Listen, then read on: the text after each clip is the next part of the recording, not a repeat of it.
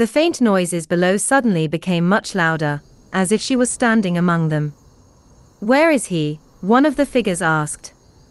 They were hard to make out in the dim light, but this one looked darker than the rest, possibly a Dunmer.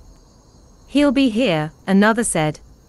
He, or maybe she, was obviously a Khajiit. Everything about the way he moved was feline. "He will," a third voice said. Anaig watched as the man she had been following for the last few days approached the others. Like them, he was too far away to see, but she knew him by the hump of his back, and her memory filled in the details of his brutish face and long, unkempt hair. "Do you have it?" the Khajiit asked. "Just brought it in, under the river." "Seems like a lot of trouble," the Khajiit said. "I've always wondered why you don't use an Argonian for that. I don't trust them. Besides, they have ripper eels trained to hunt Argonians trying to cross the outer canal. They're not so good at spotting me, especially if I rub myself with eel slime first. Disgusting. You can keep your end of the job. Just as long as I get paid for it." He pulled off his shirt and removed his hump. "Have a look.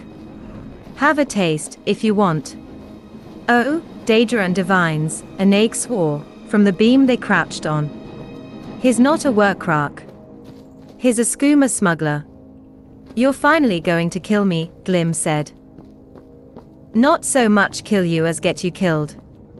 It works out the same." And now Anaig was quite sure that what she felt was fear. Right, terrible, animal fear. "By the way," the Khajiit below said, lowering his voice. "Who are those two in the rafters?" The man looked up. "Exharth." "If I know," he said. "None of mine." "I hope not. I sent Patch and Flitches up to kill them." "Oh, Kaok," Anaig hissed. "Come on, Glim."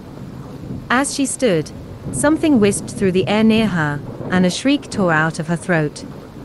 "I knew it," Glim snapped. "Just, come on, we have to get to the roof,"